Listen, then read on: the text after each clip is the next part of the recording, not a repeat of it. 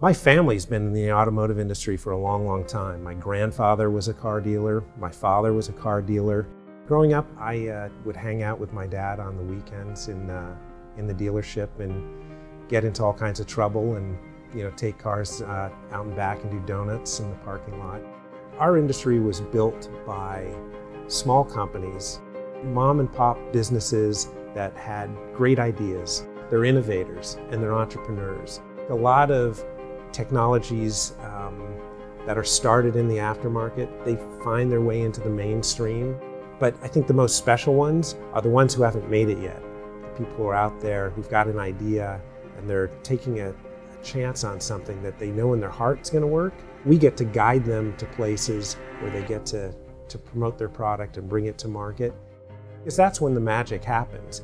That's where small companies come up with big ideas when it's in that environment. That's really the most exciting part of my job.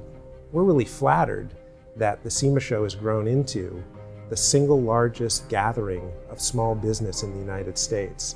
That show started under the grandstands at Dodger Stadium in 1967, and now it occupies 3 million square feet in Las Vegas every year. I love this business because I get to work on things that impact a lot of people. I want to protect the ability of a consumer to have a car fit them like a glove. There's really nothing more exciting than the automobile. We're not dealing with appliances, we're dealing with vehicles that are cool and really make a statement about our personalities.